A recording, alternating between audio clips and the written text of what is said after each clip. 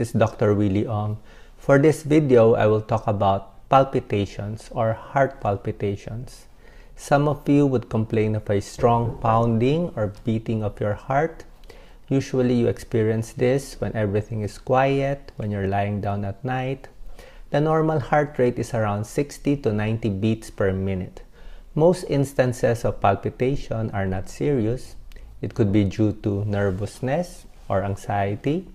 You could be doing some exercise. This can increase your heart rate. If you're drinking coffee, tea, or energy drinks, these are common causes of palpitation. Cigarette smoking. Cigarettes contain nicotine, which can increase your heart rate within 5 minutes of smoking. Pain or anger can also increase your blood pressure and heart rate. Some medicines for colds, for asthma, and several weight loss products can cause palpitation. For the less serious causes of palpitation, there are some tips I can give you. 1. Try to slow down and try to relax. 2. You can reduce your intake of coffee, tea, and soda. Choose decaffeinated drinks. Avoid smoking or using illegal drugs like methamphetamines or cocaine. This can lead not only to palpitation but a serious heart attack. And try to do some deep and slow breathing when you're having this anxiety or feeling this palpitation. Try to relax and do 10 counts of slow breathing. Inhale slowly through the nose.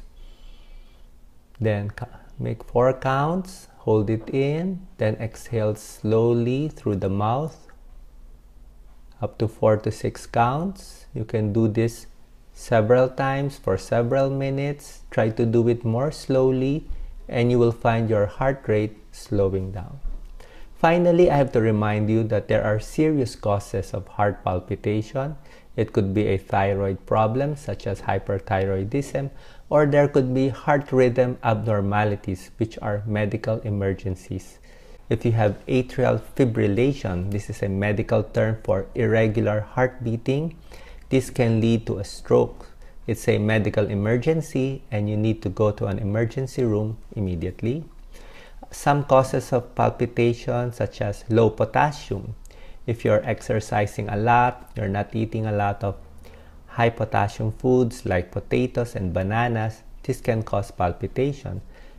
There's also another kind of palpitation called supraventricular tachycardia.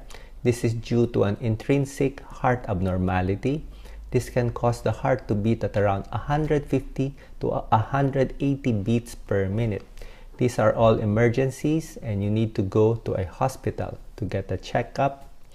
But you don't really have to worry so much because of technology now. Doctors have medicines and minor procedures that can cure you of these palpitations. Okay?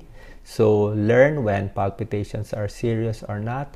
You have to also watch out for symptoms like if you're not feeling well, if you're lightheaded, there's chest pain. This could be a serious cause of palpitation. I hope my short video helped you guys. Take care of yourself. Stay well.